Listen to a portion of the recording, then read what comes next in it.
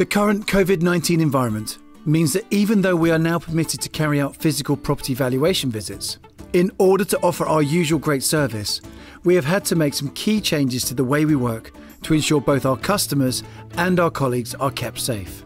We have spent considerable time ensuring that we value your property as safely as possible and follow the current legislation. The guidance in this film is for owners and occupiers who will be meeting our agents at the property. Every appointment will be pre-arranged. We will contact you beforehand to make sure there be no changes to anyone's health. We will not attend any properties where someone is extremely vulnerable.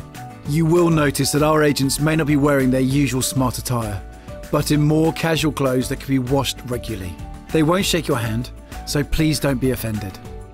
We will only enter a house with members who live in the same household, and anyone else who attends the valuation will be asked to wait outside. We will insist that social distance is respected, and all of our agents will stay the minimum recommended distance away from you at all times.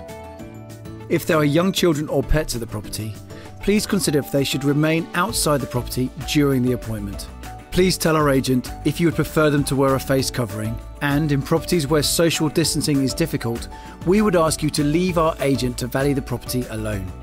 Before the appointment, please ensure that all commonly touched surfaces have been cleaned, all lights switched on, and all doors opened, and where possible, open any windows to give good ventilation.